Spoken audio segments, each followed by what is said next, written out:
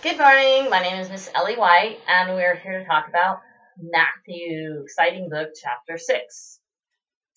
And I wanted to start with this morning,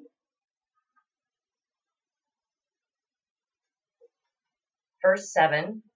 But when ye pray, use not vain repetitions, as the heathen do, for they think that they shall be heard for your much speaking.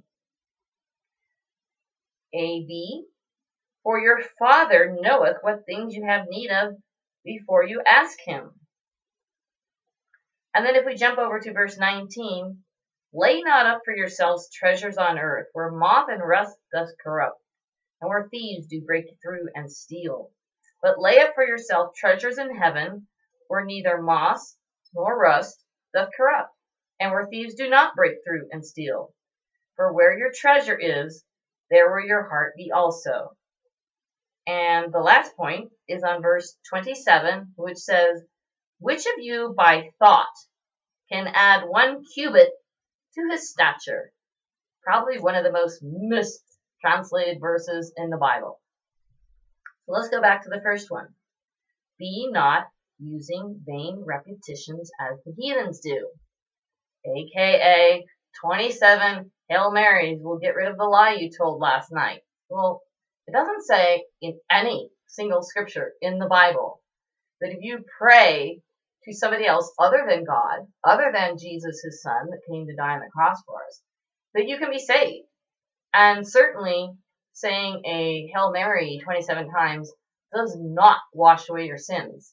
Why would Jesus be sent to earth to die on the cross, a horrible and utterly, totally heinous death, if there was some other easy way to do it? Like walk on your knees for 10 feet and then I will forgive you for hitting your brother.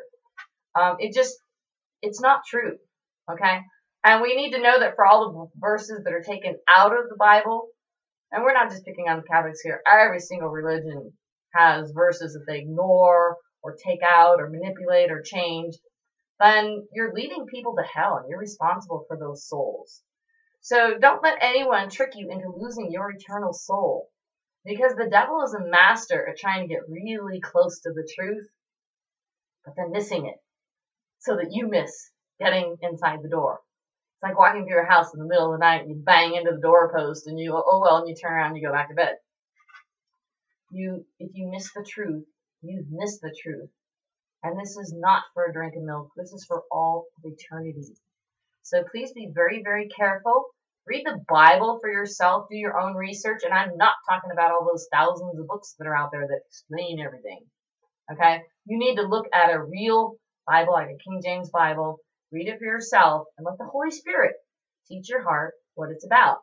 And if it all seems totally weird and foolish and disgusting and doesn't make sense, then you're probably not saved, because you need to ask Jesus into your heart in order to have the Holy Spirit explain things to you. So, part number 2, lay not up yourselves treasures on the earth, but lay up for yourself treasures in heaven. We need to do what Jesus said and sell everything that we have and give it to the poor and give it to our Christian brother and sister in need. And, I've gone around through the town I live in and passed out flyers for 2 years trying to get someone to donate a camper so that I could go and donate the rest of my life for free to work on the Sioux Indian Reservation. They've got 300 teenagers committing suicide or trying to commit suicide every single month because nobody cares about them. And they're so poor because of their treaty that, they have a little one-room shack they intended as a storage house for, crops or supplies. Was never intended for them to live in. They thought they would live in their tents for free. Well, now his son and his son's sons and the son's son's sons are all living in the one room with windows busted out, no paint on the walls, because they're scared that if they fix anything, they'll lose their treaty. And I just need a viable house type vehicle, a small camper or motorhome, to go in to help and donate the rest of my life or whatever it turns out to be to helping these poor people that have been so abused and mistreated and misunderstood. So if anyone out there has one, feel free to contact me. The third verse that I wanted to bring attention to is verse 27, which says, Which of you, by taking thought, can add 1 cubit unto his stature? Okay. If you see a Bible that translates that to an inch, throw it out and go back to a King James Bible. You know, God was trying to make a point here. A cubit is 18 inches. And God is saying, you know, God takes care of the birds and the flowers, and they don't worry and they don't toil. They just know and have faith in their hearts that God is going to take care of them. And you sit there worrying and worrying and worrying and work yourself into a heart attack and can't sleep all night. And why? Because God says, you know what, you're acting like if you worry enough, you could wake up in the morning and be 18 inches taller. And this just absolutely isn't true.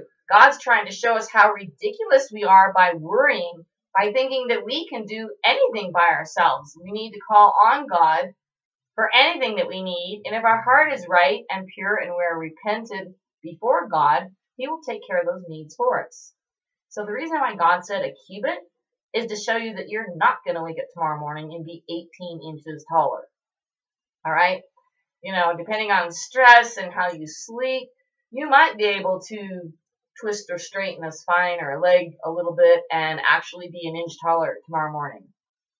God wasn't trying to make it real. He was trying to show us how ridiculous we are when we worry and we don't come to God in prayer. And that means when you give it to God, leave it with God. And pray with Him enough that you know His voice and He knows your voice. Or you might be a wolf and not one of the sheep. Thank you so much. Feel free to contact me at buffalostudy@yahoo.com or paypal.me/buffalostudy@yahoo.com. Especially if you know anybody who's got an old motorhome, preferably a small, short little thing. Yeah, I can get in and out of the gas station with. But, you know, so that we can continue the ministry for people who need it. I mean, I'm trying to sell my house to see if I can get 50,000 cans of veggies to send to Venezuela. But no buyers yet, so say prayers for both of those two things. God bless you and hope to see you in heaven someday. Thank you so much. Ellie White.